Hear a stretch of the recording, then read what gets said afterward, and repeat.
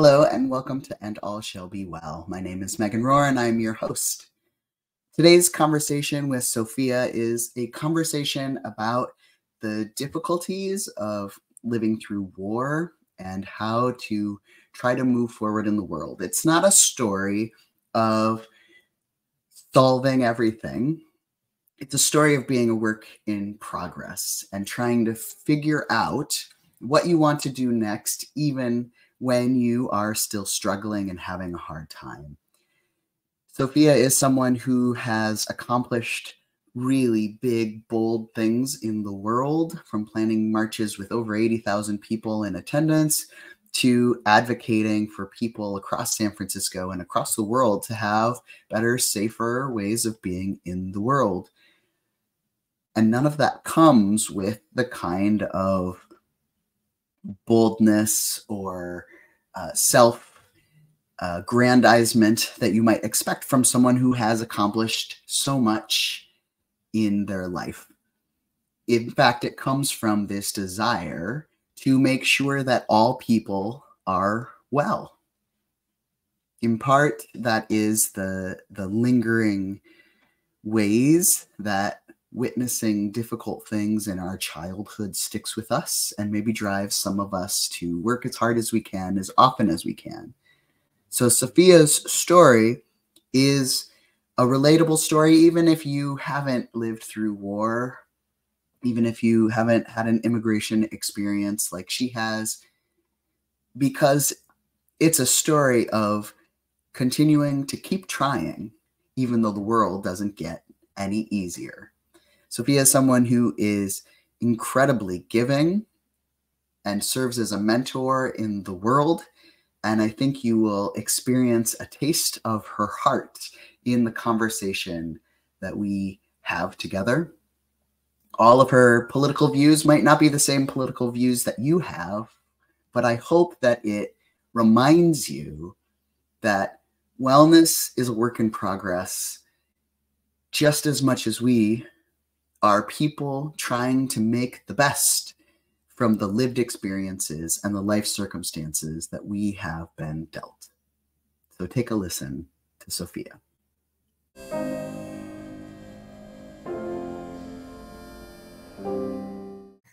Hi.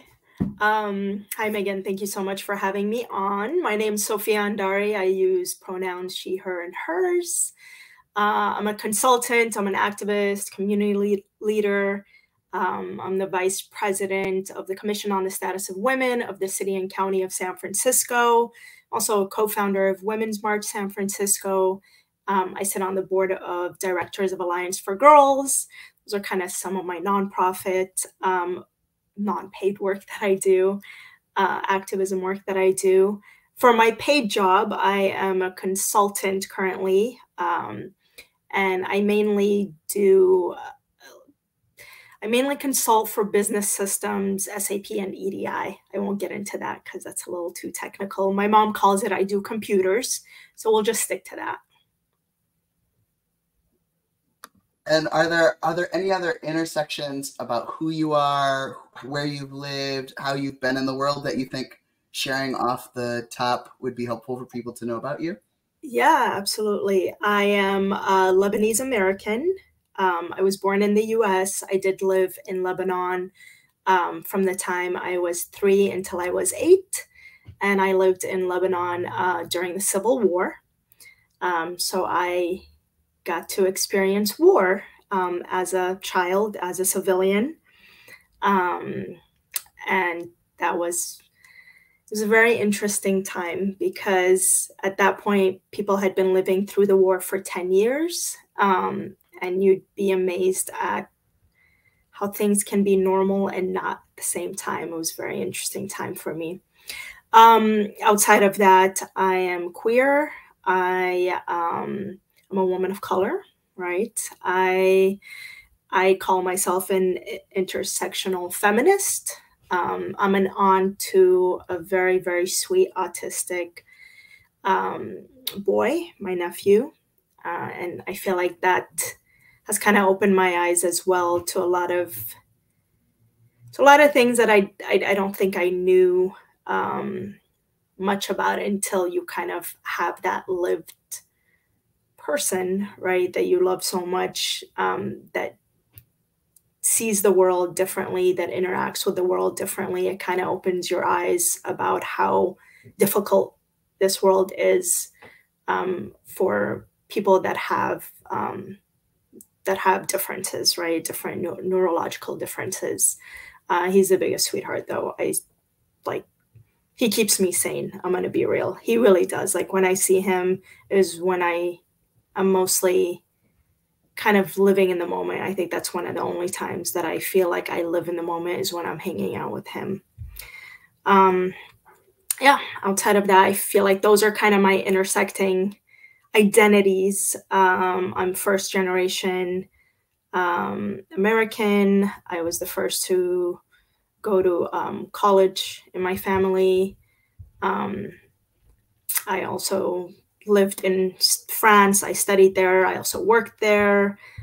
So I got the privilege and honor to kind of travel all around and just kind of experience the world in different countries. And that really does open up your eyes to, it educates you a little bit more to what's out there, and to a lot of truth and lies that I think until you experience for yourself, you don't know.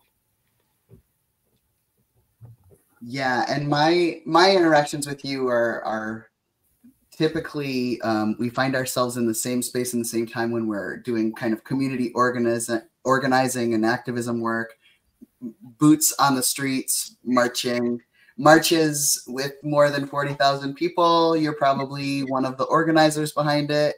Yeah.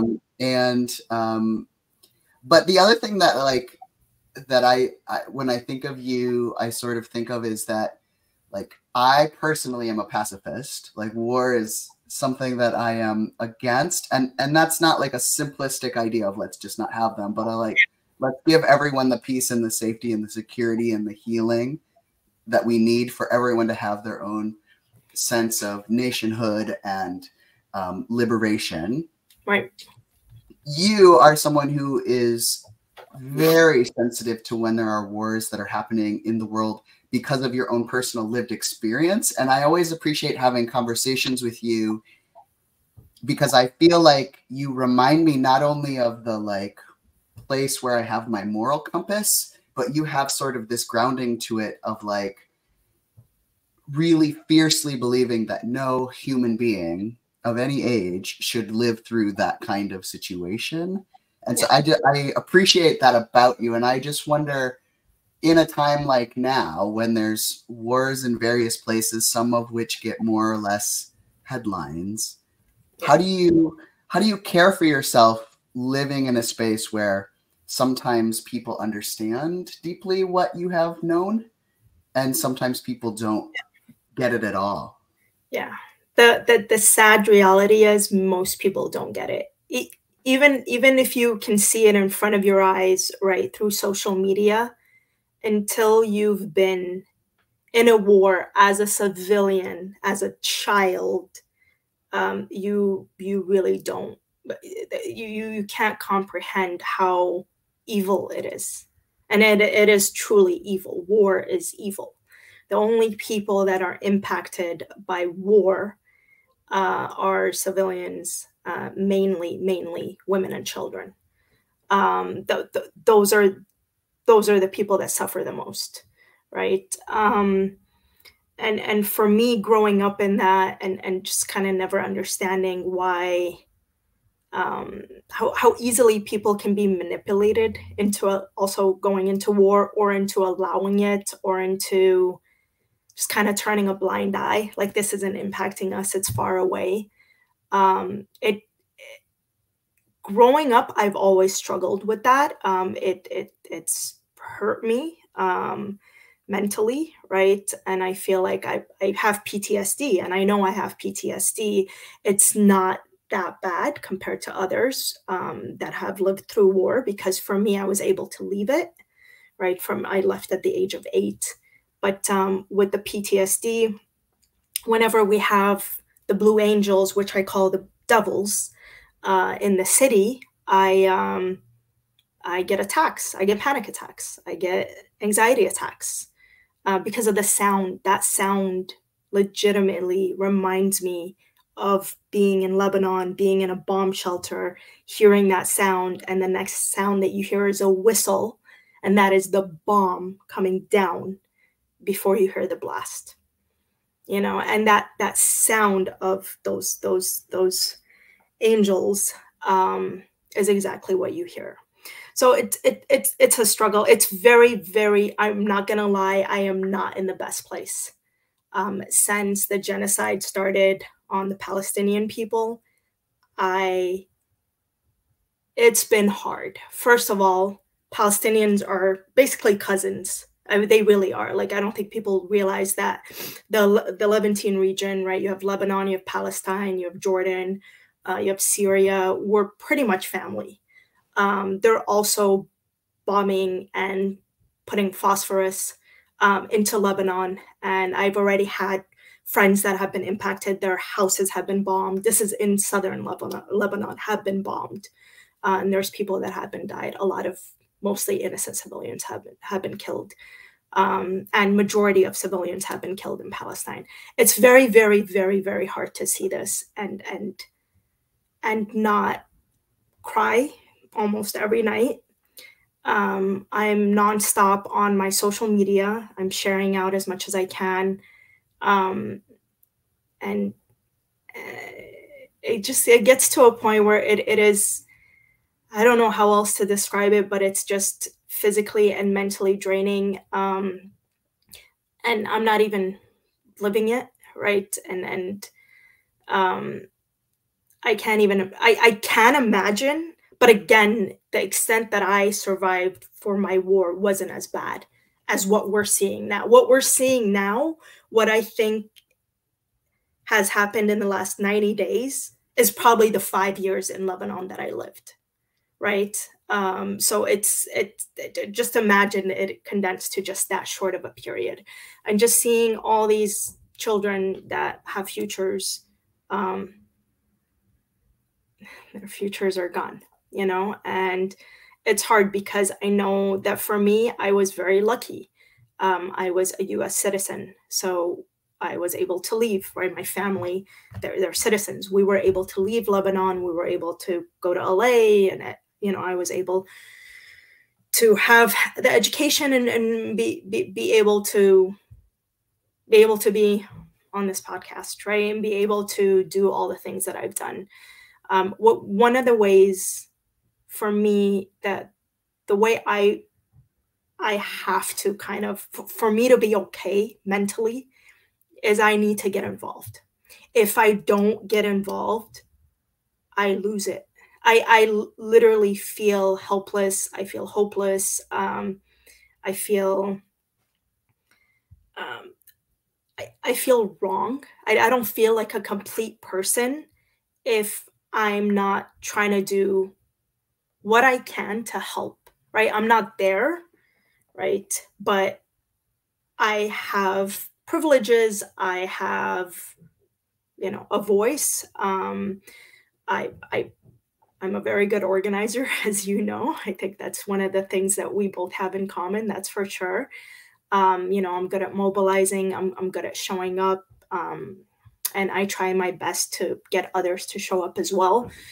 So that is one of my ways right now that I have been trying to stay mentally sane, is by getting involved, by making sure that I'm showing up to protests, that I'm screaming off the top of my lungs, out of the top of my lungs, you know, at these marches and these protests, that I am showing up. I just spoke at the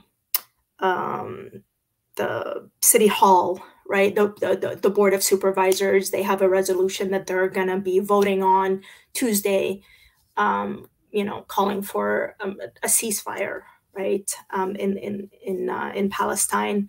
And a lot of people, they're like, well, that really doesn't do anything. You'd be surprised, right? I think one of the biggest things is showing up and actually vocalizing and educating folks is very important. And that also helps me with my mental health. It helps me keep going. It helps me get out of depression a lot of times. It helps me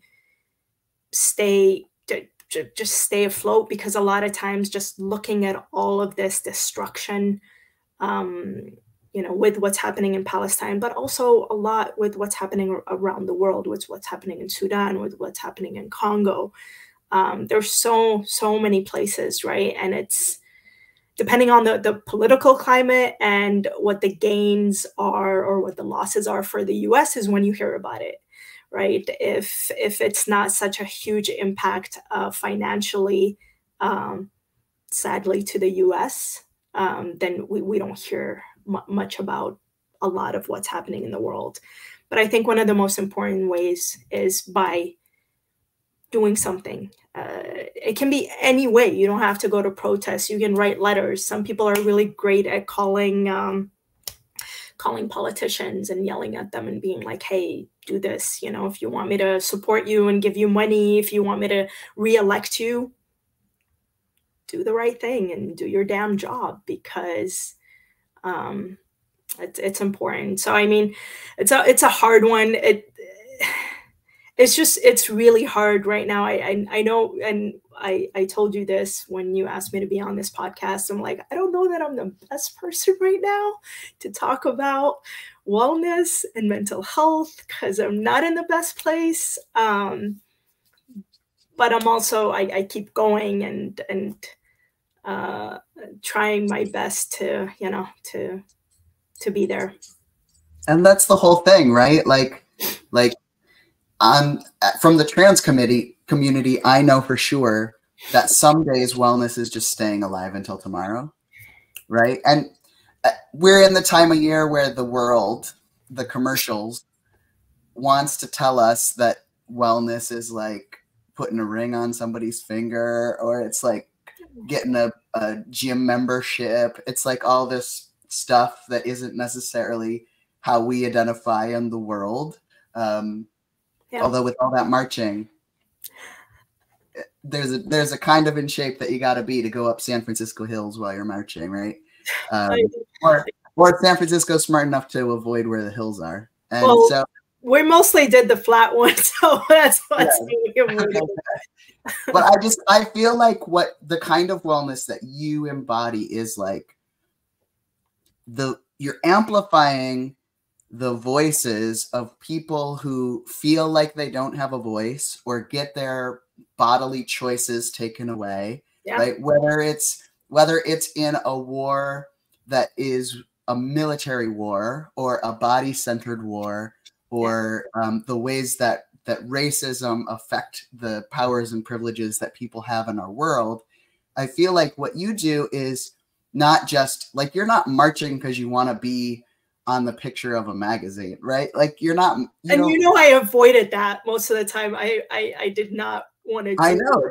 Most of the media, I would try to push it on others to do, even though I was the lead, right? Right.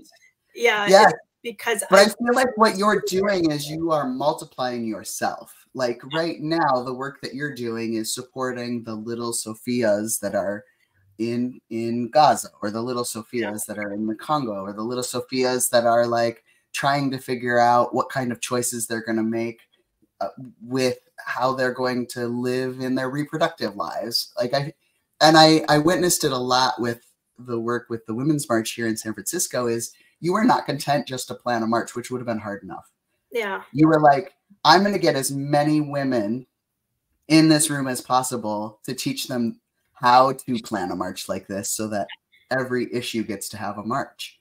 I think. And so that for me is wellness, being able to like make it not about yourself, but to still be working on a solution in the world. Oh, that's my kind of wellness, right? And I appreciate you saying that, because that was my goal from the beginning. Is I wanted it to be a form of mentorship.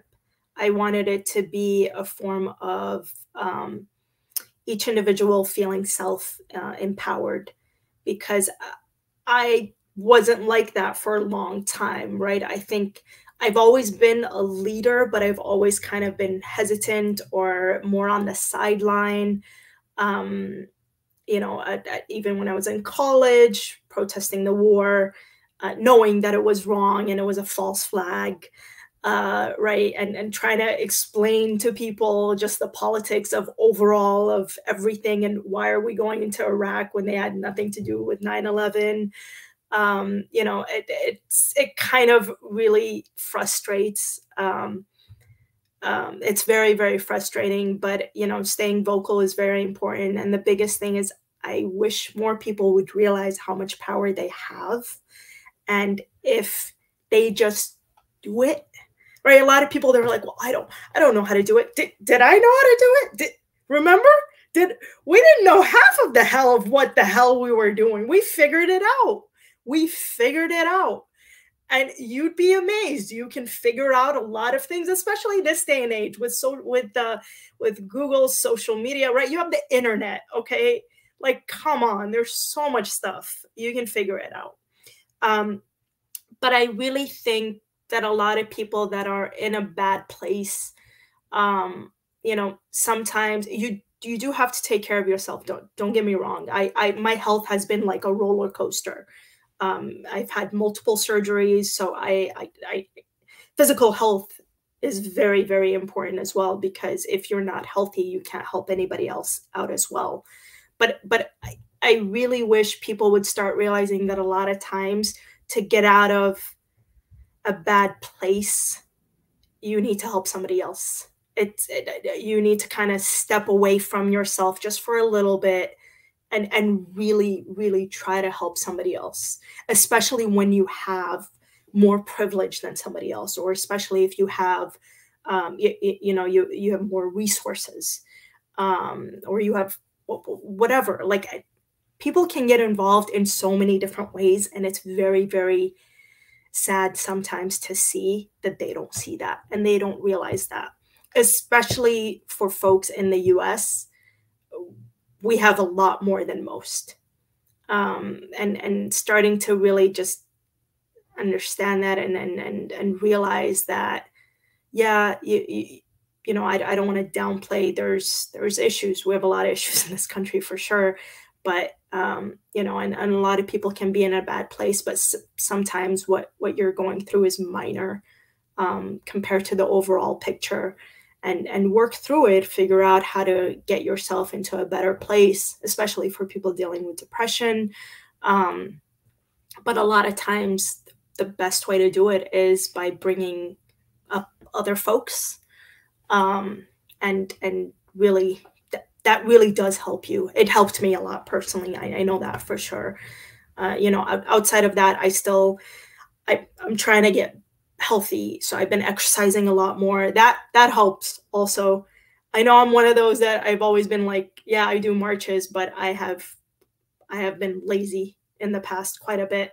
And because I've had a lot of health issues. I had back surgery, so I wasn't able to move even during the marches. A couple of times my back would spasm and I could barely move sometimes. But even through all of that, I did find that taking time for myself and just starting to say no to more things that really just don't make sense. Like, you guys can find somebody else to do this, like, you can do it yourself. I need to kind of take care of me a little bit more, or just prioritize what's a little more important right now. Because, when people are coming to you, everything is important, right? But if you have like 50 people coming to you and they're all saying each one is important, that's not the case, at least not for me looking at it. But exercising has been really helpful. I really love to go to Academy of Science. That's my favorite place. I live in the Richmond district, so I go there quite often, and just walk around, put my headphones on. I sometimes take a friend. If not, I go by myself, walk around, put headphones. I like to be around animals, and just the outdoors as well. I'm lucky I live very close to Land's End, so I can go on those trails. So there are ways that I try to take care of myself in that sense. And sometimes you have to kind of just be like, okay, I need to step away. Today, I'm just going to step away and I'm going to go for a hike tomorrow. I'm going to go for a hike. I'm going to, go get my favorite food at this place. I'm going to see some friends at night. And then tomorrow I'm back to, okay, we got meetings. There's, you know, I gotta be at a protest. Okay, then we're gonna do that. So it's just kind of like making sure I try to keep things balanced is important. But it really is about just showing up for people that are more marginalized than you. I think that is like the most important and best thing that you can do. Well, and I like that's one of my favorite things about you, but also it's like because I know you're going to show up for people and you're good at vetting the people you're going to show up for, right? Like you get a lot of phone calls of people who want you to raise money for their political campaign, but the ones that you say yes to, I'm like, okay, that person. I'm gonna show for that person. But I feel like I'm being a lot more critical than I ever have been. I've had to like unendorse people or unsupport people that are just not showing up for my community or for LGBTQ plus community, or you know, or just not showing up by action, because words are meaningless half the time. If you're not showing up by action, or if you're not willing to be brave, I don't want more cowards in office. We have too many already. I don't want any more. Yeah, but whenever I get a call or a text from you and you're like, there's this march, I don't know anything about those people, but I'll be there. And I'm like, I'm in. Yeah, I love that. That's one of the reasons I always ask you, Meg, is because I know that you're going to show up, and you show up for a community. And you also know what the heck you're doing when we're doing safety, because that's always hard, especially safety for the marches, right? Like we've done so many. I feel like I kind of lost count of how many we did. But yeah, and I appreciate that. And for me, it's important to kind of hold those relationships. Like, you know, you contact me, you need something from me, I'm going to do it. Right. Well, that feels like wellness though, right? Like if there's only like 10 people in your Rolodex who will show up no matter what you text, then like show up for them, they'll show up for you. And then the wellness is knowing like, I got 10 people. Right. Exactly. Like, and the wellness part of it too is knowing who not to show up for. And I mean that in the sense of like, I get a lot of phone calls, whether it's asking for money or asking for support or asking volunteer or all of this. And you know, before, and it's a lot of learning, but before I would be more like, oh, well, no, I got to help them out. Or this is important. I got to help with this. I got to help with this. But after a while, you start realizing and you start seeing, okay, well, who's really making the real impacts, and who is really doing what they preach. And it is very, very liberating to say no. It's been very interesting because I'm not a no person. And people are a little more surprised. I think the last couple of years, especially after COVID, when people have asked me certain stuff and I say no, and they're kind of taken back a bit because they've never heard that from me. But you start really prioritizing, like, is this the best thing, the best use of my time?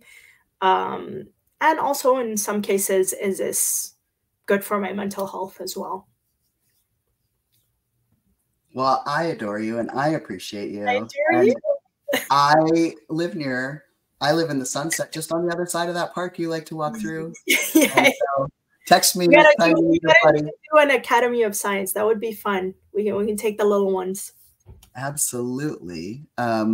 If people want to reach out and connect with you, what's the best way for them to do that? I feel like these days, probably social media might be a little bit better than emails. I have been trying to limit emails just in general. I've been trying to get out of that. I'm happy to share my email, but one way is, through Instagram. I do have a private account, so if you just message me and I'll add you. I just, I do like to be able to just know who I'm adding. But it's Sophia_A_SF. I'm also on LinkedIn, Sophia Andary, Sophia. Andary. I don't think there's another Sophia Andary, so that one should be easy. Yeah, I mean, if does it help to give an email? I don't know, Meg. What do you? I'll put the links to all your socials, and then people can reach out if they want to. And also, knowing that your wellness is saying no, maybe you won't want to do what they reach out for, but maybe you will. I think that's one of the reasons that it's with the emails. And then I'm not somebody that doesn't like to respond. So even if it's something that, you know, somebody asks me, if I'm able to send them to somebody, I usually will do that. I'll be like, oh, let me recommend this person. They would be better. As long as the messages are polite, because I've been receiving some very, very, very rude things, especially because of my activism. Yeah, and my pro-Palestinian stance. I've been receiving some stuff. But again, that's why emails sometimes can be triggering. So I'll open the email. I'm like, ugh, I really want to respond to this, but no, just delete it. I mean, honestly, sometimes it's not even worth it. But if people, you know, you know, I think you're the exact same way. Is when it comes to mentorship, I'm happy to support, especially the youth. I'm more willing to give my time to the youth than adults. I'm going to be real. I got you. Yeah.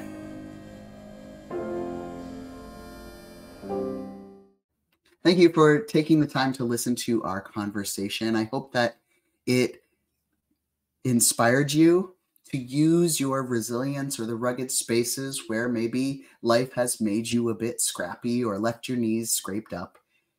May this conversation encourage you to speak out, particularly on behalf of others who might not have a voice in the world. And may this conversation help you to be someone who is actively working for there to be true peace for all people in this world. If you are interested in supporting additional conversations like these, I hope you'll like and subscribe and do all of the things that people do when they want to continue hearing from podcasts.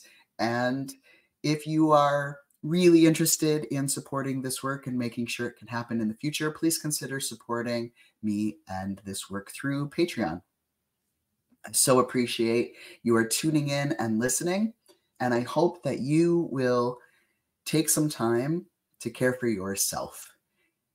Do what you can to support others, and if you've got a little extra, do something that is completely frivolous, fabulous, and helping the world be a bit more well.